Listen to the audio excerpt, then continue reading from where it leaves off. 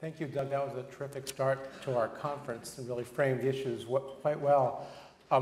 Again, we'll be having a panel after the break for all this, where most of the speakers will be present to answer questions with us collectively. The reason why I said most is our next speaker, Dr.Caplan, actually has to leave immediately for the airport right after his talk, so we've been doing some negotiation, and he's going to speak a little more briefly, so there will be some time at the end of his talk for questions before our break at 10 o'clock. But let me introduce Art briefly to you. He is the Emanuel and Robert Hart Director of the Center for Bioethics and the Sidney D. Kaplan Professor of Bioethics at the University of Pennsylvania. He's previously taught at the University of Minnesota, University of Pittsburgh, and Columbia University. He was the Associate Director of the Hastings Center from 1984 to 1987. And he has authored numerous books in all sorts of places. And his most recent publications are Smart Mice Are Not So Smart People. I love that title. His Art is one of those people who really has looked at a wide range of issues in bioethics. He's looked at issues in transplantation, in research ethics, in genetics, and reproductive technologies, and health policy. And it's a terrific pleasure to have him join us today. Art.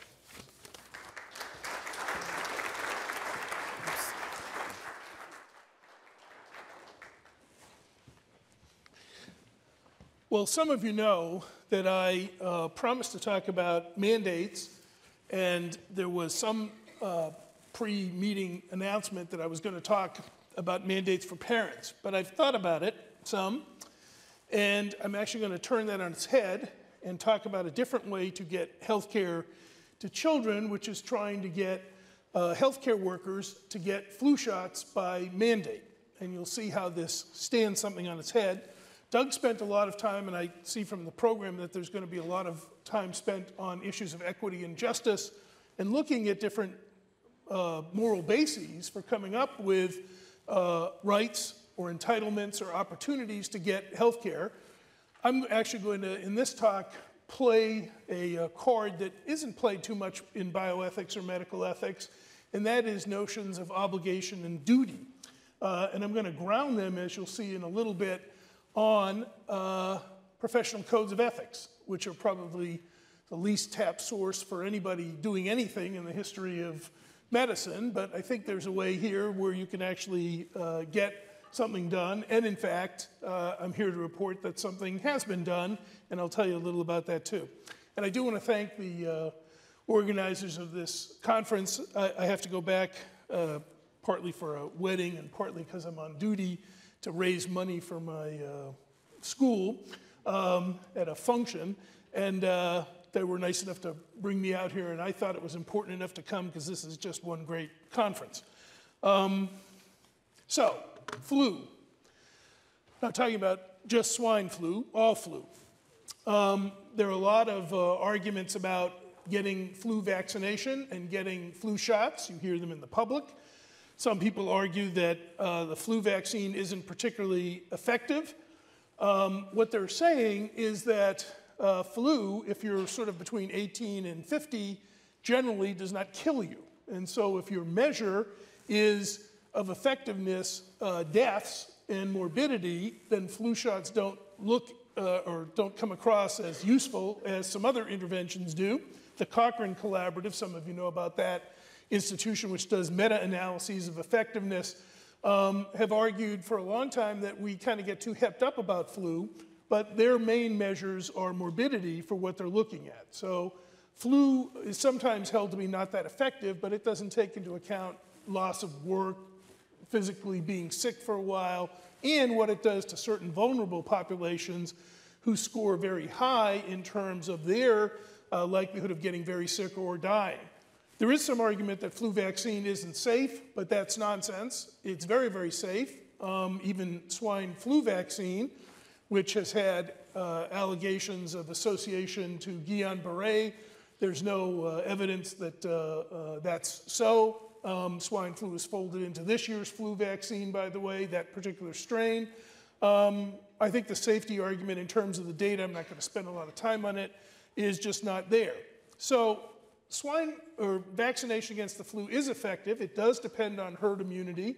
You need rates that are very high to get maximum protection from the flu. It's very effective if you're in a vulnerable population, very young, very old, immune suppressed. It is not just death that we're talking about with effectiveness, but the ability to not be sick and to work. And as I said, safety looks pretty good.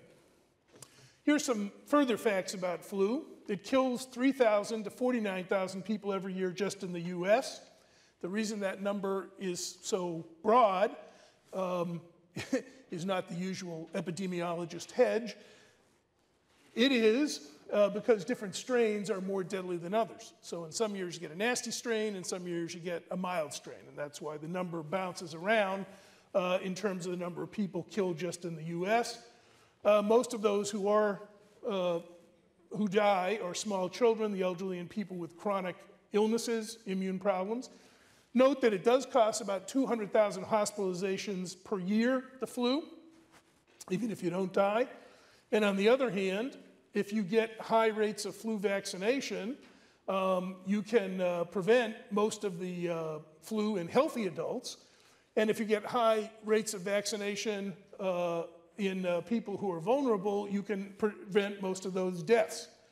We have good studies, not going through them all here, that show that the more you vaccinate in nursing homes and hospitals, the less people get the flu in those nursing homes and hospitals. So it's one of these kinds of relationships, and there are a lot of studies that show that. So the bottom line in terms of the facts is that flu is deadly, especially among very vulnerable people, including the population that many of you are concerned about here, children and newborns. Flu takes a big toll in terms of hospitalization, but it also takes a big toll in terms of hospitalization of our workforce, and that includes many of you here, doctors, nurses' aides, pharmacists, and so on. And the flu is effective when you get upwards of 90% plus vaccination rates, and it's very safe. So we would assume, given these numbers, that at least one set of people who would be out getting vaccinated would be healthcare workers. Oh, I forgot. We now have a universal vaccination for flu recommendation out of the ACIP for everyone over 6 months of age. You can't do it younger than that, no immune response. The only reason we didn't have a universal recommendation for everyone over 6 months of age in the US, and indeed around the world, has been that there wasn't enough flu vaccine. So the shortage in supply shaped the recommendation.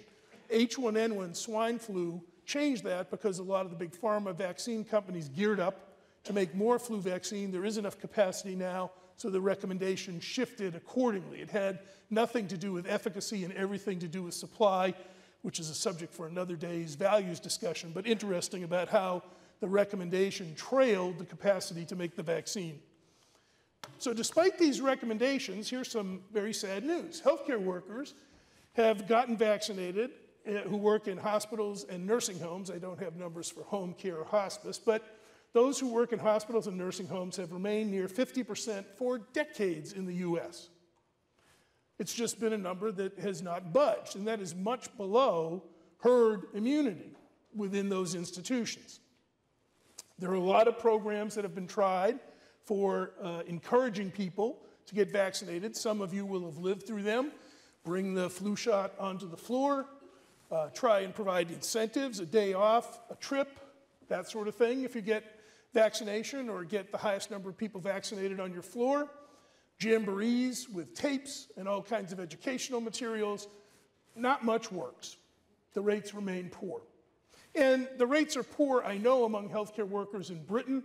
I don't know what they look like in other countries by number, but anecdotally I'm told they're very poor in Switzerland, on the same par, and they are very poor in Japan. I don't know about other places in the world, but I have no reason to think they're any better. This is just post efforts to voluntarily increase vaccine rates in my neck of the woods in Pennsylvania. Those are just some hospitals out there, many of which have lots of kids running around in them. And you can see, even after a push, very little, nobody's getting up on healthcare workers above the rates required to really secure herd immunity and to protect vulnerable people in those small hospitals in the eastern part of Pennsylvania. Nursing homes and home care programs probably do worse, So why?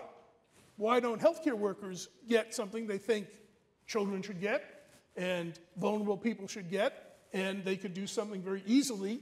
It's not a shortage of supply, and I have to say, it's not even a shortage of money. So what's going on? If the facts bear out the efficacy, then why do these rates of flu vaccine stay so low? So we've done some surveys, published them, some of them are in your handout, about what people say about why they don't get vaccinated. And they say things that the average person says, interestingly enough. I don't need to get vaccinated because when I'm sick, I stay home. I don't have contact with patients, so I don't need to get them. I don't get the flu. And I can wear a mask, which is an interesting statement because one could, although no one does, but one could. That's true. Can't argue that. In terms of I stay home when I'm sick, the flu is contagious at least 24 hours before symptoms begin, and many people, including unvaccinated healthcare workers, are carriers and disseminators and vectors. And you certainly can be a carrier and be symptom-free. So that one does not hold up. Here's an additional fact, which all of you will appreciate very quickly. The people who say they stay home. Really?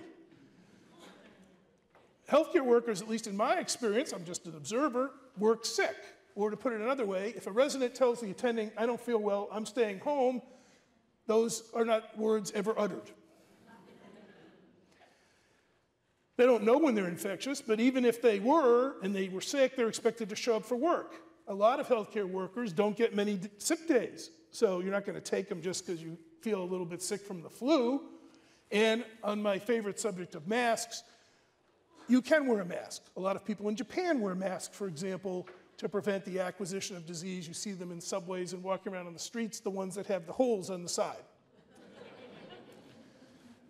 You can wear a mask if you want to try and prevent the transmission of flu, but you have to change it roughly every 2 or 3 hours because as soon as it gets wet, it affords no protection filtering-wise or in terms of your exhaling flu virus. So you have to wear it properly, it has to be the right kind of mask, and you have to change it all the time. The mask argument is just silliness. It's not practical. So, here we are set up with an interesting issue about access to health care to protect newborns, to protect vulnerable people, to protect children with immune disorders, rather than talking a little bit about what to say to parents who won't get their kids vaccinated. What are we going to say to ourselves? And the facts are pretty clear. It works. It's safe. They try to give it away in the hospital. It's not an issue of money. No big justice question lurking around here. The facts don't work. People aren't motivated, or many people aren't motivated in too many places to do anything about it. So, I think what we need is a moral argument that is more compelling that we can add into this grim situation of under-vaccination and the establishment that it is efficacious and it is safe, and indeed, in this country and worldwide, healthcare workers are not in a great position to go out and yell at parents about vaccination if they don't come and say, we're vaccinated. So what are the arguments? Well, if one looks into the codes of ethics of doctors, nurses, social workers, pharmacists, physician assistants, a very interesting fact becomes clear. The first statement in every code of ethics is put patients first. It's even the first moral obligation of pharmaceutical companies in their self-proclaimed ethos statements.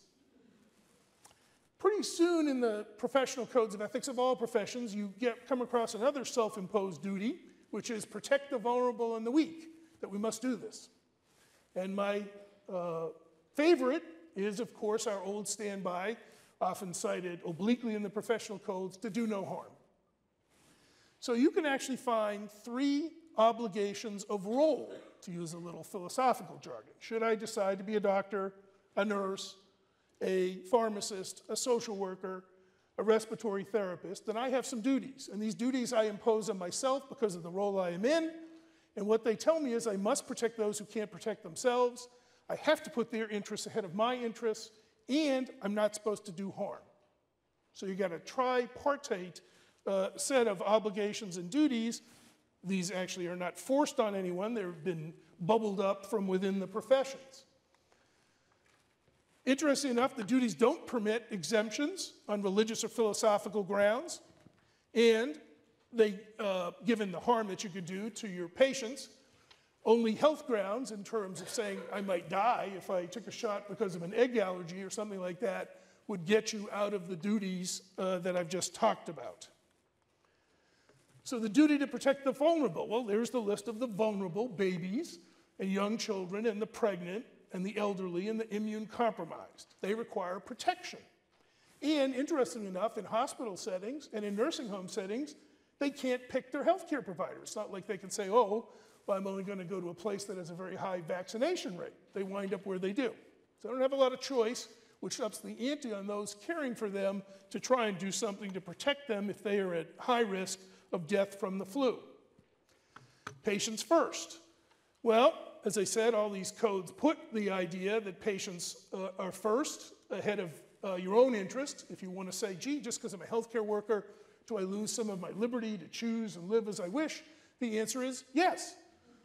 These duties and roles are inherent in what it means to be a doctor or a nurse. It's just like being a policeman, a soldier, a fire department, or other people who are expected to do certain things because of the job or role they voluntarily assume. We're all familiar with the do no harm principle. Infecting the weak and the vulnerable is to do them the worst sort of harm. If you're not available to work, particularly in a pandemic, it's to do harm.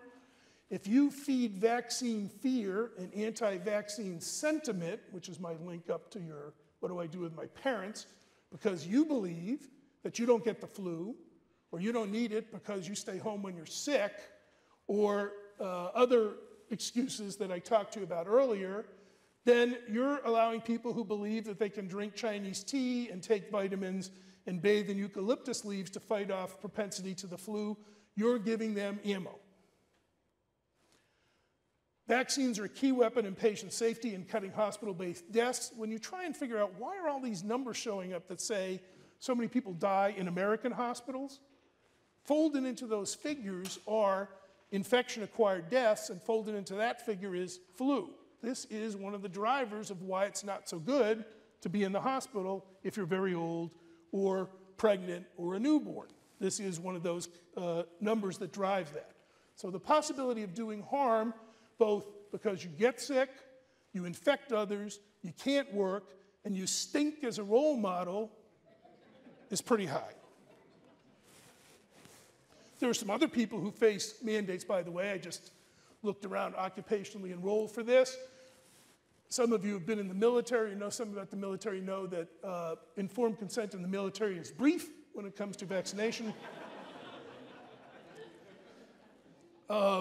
If you work on an oil derrick, oil rig, you have to get vaccinated. Astronauts have to get vaccinated. We know that school children face various vaccine mandates. People who work in weapons labs do, and weirdly, immigrants face all kinds of vaccination mandates. So, I think there is a clear obligation and duty to get vaccinated on the part of other physicians and other healthcare workers. The leadership of nursing, medicine, pharmacy, and so on should be insisting on making vaccination a duty, a condition of employment for those who are in these roles. They are not yet. A few groups are. You know, here in Washington, you had the Virginia Mason fight regarding flu mandates where the nurses union battled a mandate. But in general, leadership, deans, and figures in the professional groups are not leading the charge on this. It's a wonderful opportunity, by the way, to pick up press and show the public why vaccination is important. Healthcare institutions, in my view, should be vaccine-mandated zones, meaning nursing homes, hospitals, home care programs, and so on for those who work there, and certainly for those who have patient contact, although it turns out, even if you're working in the building, it would probably be a pretty good idea to get vaccinated. And people have a right, I would argue, if we don't impose this kind of a mandate, to ask their healthcare worker, have you been vaccinated? And I want someone else, although that's a small possibility since most people, as I say, aren't going to be in situations where they could get a substitute very easily. But certainly it is a question that we should be urging those who are especially vulnerable and their relatives to ask of their healthcare workers if we can't get ourselves to do this. Well, that moral argument I gave is one that I took to our hospital, the Children's Hospital of Philadelphia first, and then our 4 other affiliated hospitals. And we began to bring it around to the staff and say, you have a professional duty to do this. After our voluntary efforts at the Children's Hospital didn't get us much above 75% compliance, and our efforts at the hospital, the University of Pennsylvania, and our other 3 hospitals did not get us much above 60%. We did, in fact, 2 years ago, institute a mandate. And I've taken this argument out around the country to places, and we have a lot of systems now that are saying, if you work here, you must have a flu shot. And that's some of them there. I have participated, and there's a paper out from the Infectious Disease Society of America, which called for a mandate in all hospitals and nursing homes of healthcare workers. The American Academy of Pediatrics very recently came out and endorsed this, and so has the Society for Healthcare Epidemiology. Those are good, and that's good leadership, but there's plenty of room for more voices and more organizations to chime in on this. So this is CHOP's experience. We went to the mandate in 2009, but let me tell you, we did not simply say one day, here comes the mandate. What we did was we went around and gave the ethics argument about why there was a duty of role to get vaccinated. By the time we instituted the mandate, there was almost no opposition to the idea that we have a mandate. I think it's in the folder. One of the papers reporting on the CHOP experience just came out in vaccine. And what people would say is, we'd ask them, do you feel this policy is coercive? And they'd say, yes. And then we'd say, do you feel it's justified? And they'd say, yes. So they understand it's coercion to have a mandate, but not all forms of coercion are bad.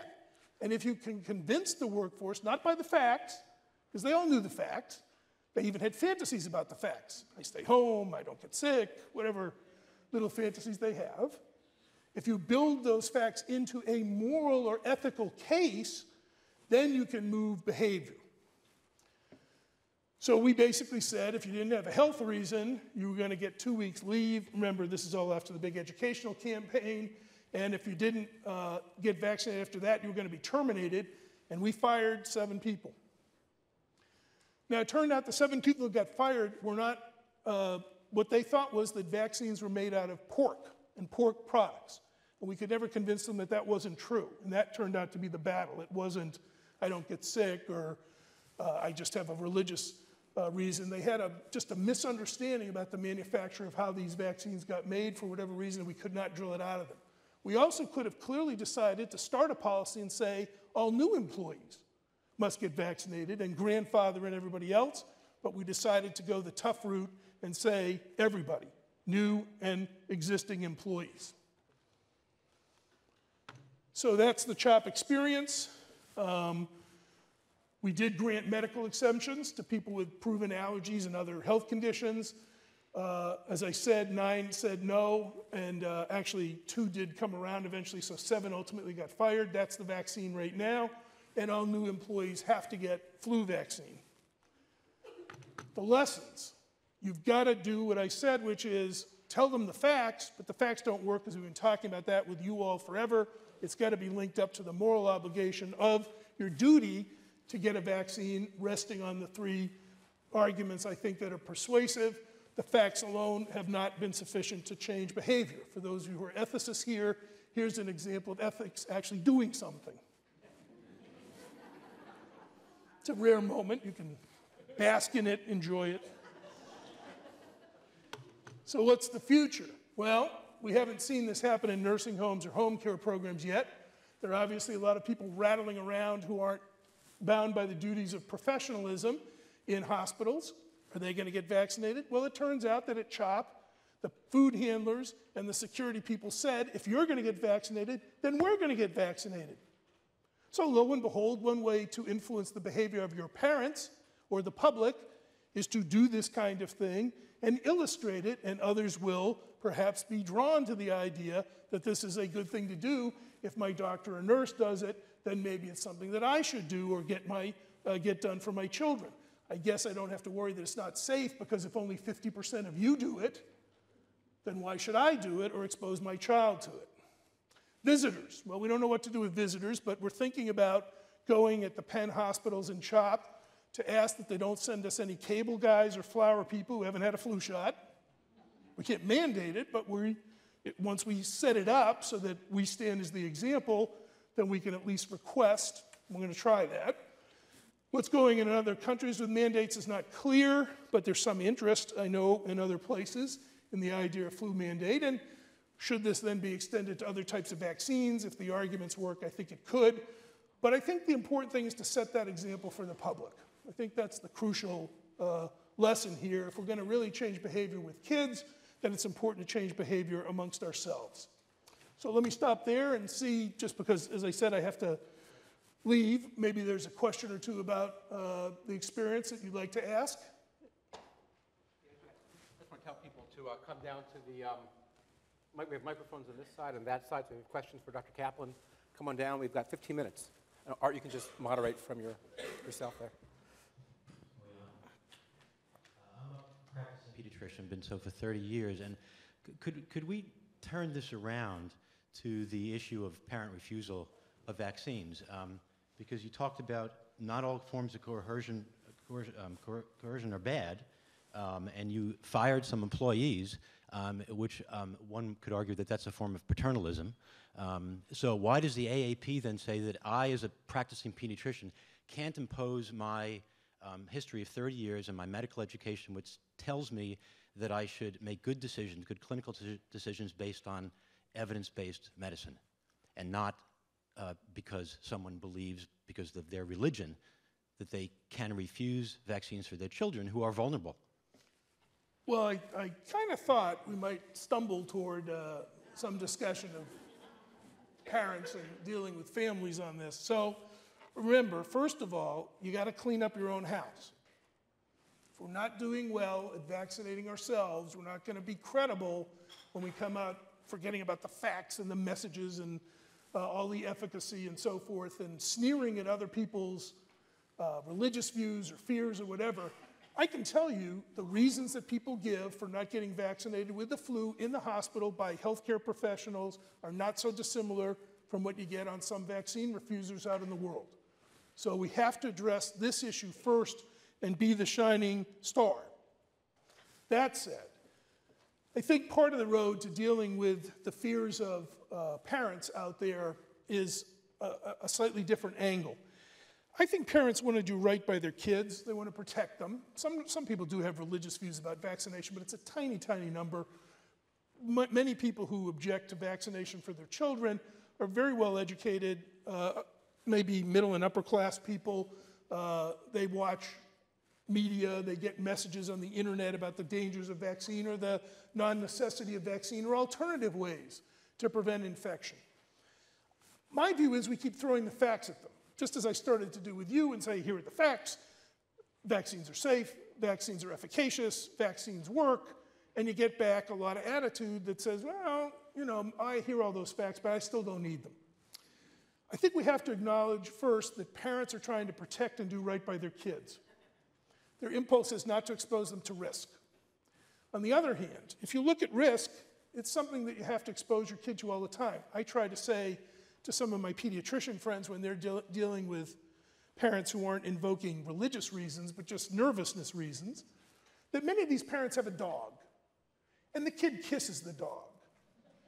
Many of these parents let the kid crawl on the floor, on a rug, which is full of God only knows what microbial splendor. Many of these kids, parents, take them places. They bring them outside. It's very dangerous out there. And the point being this, minimal risk is something that you have to deal with as a parent. If you're going to live your life avoiding any risk, then you can't parent. So I would prefer to try and turn the argument about risk around slightly on moral ground and say, I respect what you're trying to do. You're trying to keep risk away from your kid, and you think vaccines are dangerous. The facts are that they're very, very, very, very safe, and you can see the epidemics going on all around the country when you don't use them. There's a little bit of risk in everything, you know that, but you want your kid to enjoy peanuts or have a shot at a pet or whatever. Maybe we can work together by understanding, I know your impulse to protect, but I think at the same time, you don't do it by being 100% risk avoidant. So in that sense, a shift in the moral norm to try and partner with the parent may get us somewhere. If that doesn't work, then I think we should start to consider tougher mandates. But we're not going to get anywhere on tough mandates if we don't impose them on ourselves and then explain to others that we've done that. John? Great talk. I hope the parents with pets aren't the ones with carpets, because that would be They often go together. more scary. But my question is about the nurses whose specific objection was because they had a fixed belief in something that wasn't true, that the vaccines were made using pork products, and that this belief was strong enough that they would accept termination rather than some other approach. How it's not the reason I would have expected from people who would say, you know, I'd expect the risks of the vaccine are high, or you have no right to tell me what to do, but to have this weird fixed belief, how did you attempt to overcome this, and why was it so hard? And was it a specific religion? Since I'm not aware of. Yeah. Okay. It wasn't a specific religion, but it was a specific charismatic guy who had influenced some other folks. And he was just a powerful spokesperson. And we showed them literature on how vaccines are made, and we got a tape from Merck about how, you know, they're in our backyard, so we could show them this is how you make flu vaccine and so on. We gave them a month, and they could counsel and talk to anybody they wanted. They just wouldn't give up on this belief. And at that point, the hospital said, look, we've really gone the extra mile, but we are serious. You can't work here. It's just a condition of employment. And interestingly enough, because we had laid the groundwork so thoroughly, the union did not back the workers, and the firing went unresponded to. So the ground being laid appropriately had set up a situation where we didn't get a union pushback. So that's why I kept saying making the moral argument in tandem with the facts for over a period of time was very important. You know, in the Virginia Mason case out here, for those who don't know, a union fought back against a flu mandate. Part of the fight was just about mandates and unions not wanting to take labor mandates, and I understand that.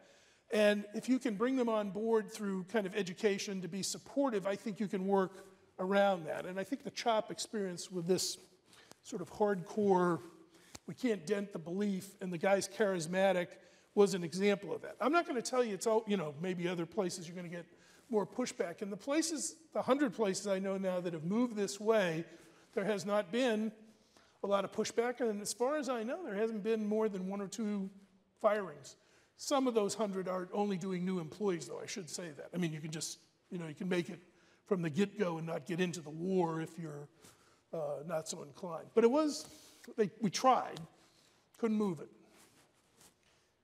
Thank you for your provocative talk. I wonder if you could say something about what you might see as the limits of mandates. For example, if we have a duty to protect against influenza, do we have a comparable duty to protect against varicella and require zoster immunization, pertussis? And if what we're protecting against is the hazards of influenza, does the protecting our patients also imply a duty to get sufficient sleep so that we don't commit errors? What are the limits of this duty? I don't know, but I can tell you this, I'm going to be exploring them all. I think it's an interesting direction to head in. So on varicella, maybe. I think on DPT boosters, maybe. We do have it, obviously, in TB. There's a lot of folks telling you to get your nails trimmed. We've had some fights about what clothing you can wear, turbans, neckties, other things that might be infection associated.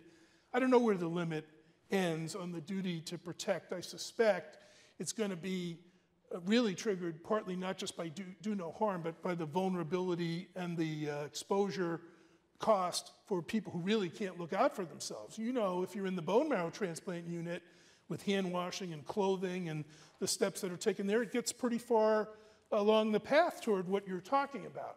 But I do think the notion of saying, let's take our duty of role, of obligation because we are healthcare providers seriously, is one that I would like to see expand out from here and see where that takes us. I don't know, I mean, the limits could be money.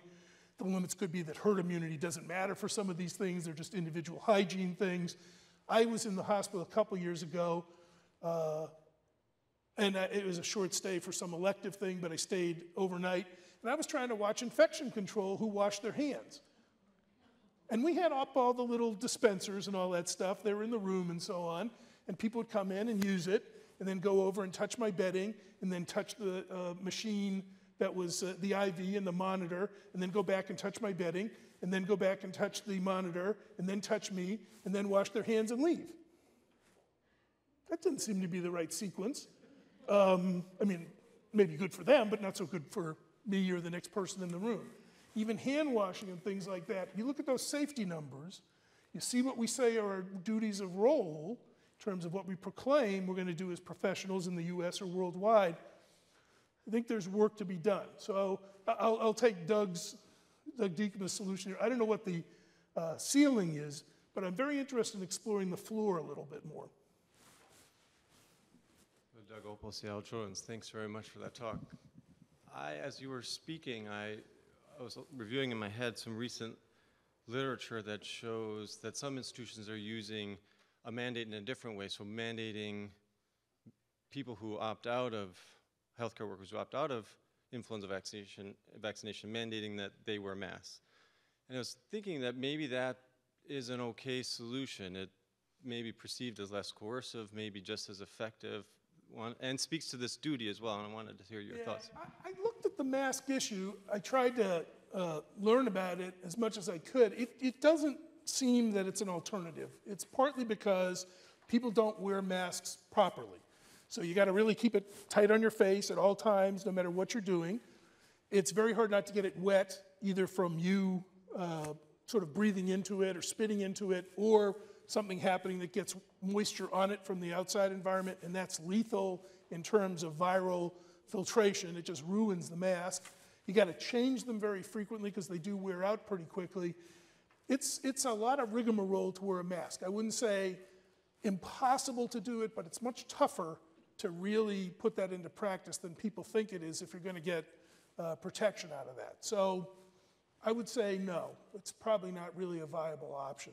It's a high maintenance requirement on the worker. Yep. Hi, good morning. I work on ventilator allocation during the influenza pandemic, and I think it's interesting that there is this pushback from hospital workers and providers against vaccination.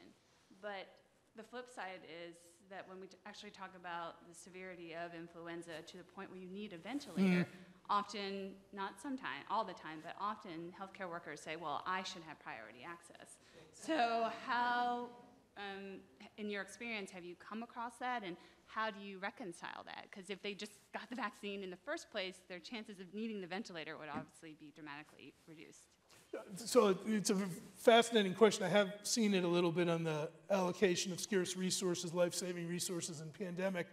One of the ways I've seen it is there's a narrow definition of healthcare worker until you find out that you might get access to a ventilator, in which case all of a sudden everybody wants to be a healthcare worker. Security guards, all kinds of philosophers, ethicists, ethics committee people.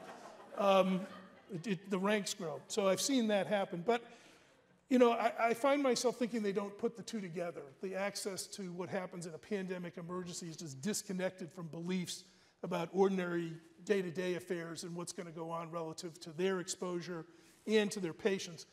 The big obstacle in a certain way is you just don't die if you're a relatively healthy young adult or middle-aged adult from the flu, and so people tend to blow it off, but they aren't thinking about loss to the workforce or infecting others. They're just sort of saying, well, it's not going to kill me, so I don't worry about that. So the ventilator brings it home, but it's disassociated, I think, from what they think about the flu in ordinary times. That's what the problem is there. Okay, thank you.